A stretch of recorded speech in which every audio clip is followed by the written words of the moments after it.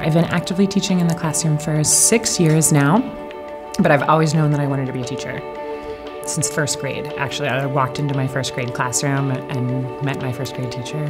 I think it was just like the warmth and the care that that first grade teacher had that I just knew right away that that was kind of what I wanted to do.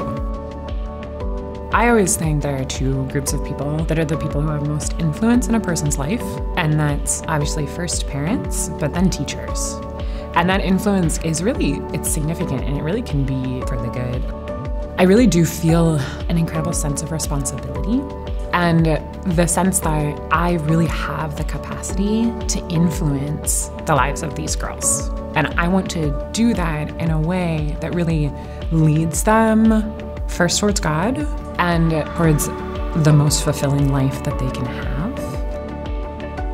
So I am the STEM coordinator. I teach physics, math, and engineering because they're just the most fun. I decided to teach math because it was the thing I was best at in high school, and I figured that it was the thing that I'd be able to teach most easily. I realized as I actually started to teach that it is extremely hard to teach math, and extremely hard to teach it well, and extremely hard to teach it in a way that really engages all of the girls that are in your class. I work with high school women and I work with college women.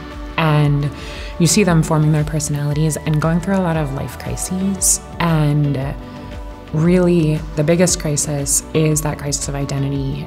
I'd say the first thing that I'd want them to take away is you're a beloved daughter of God. I would definitely say that my work as a mentor is one of listening, understanding the needs, and then really trying to open their horizons to where they can go and then help them find the means to get there.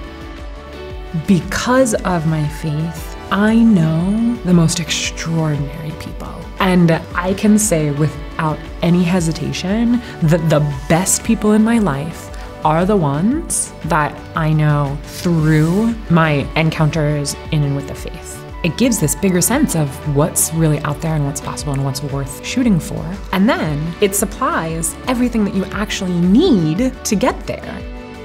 My name is Bridget Higgins, and I am an LA Catholic.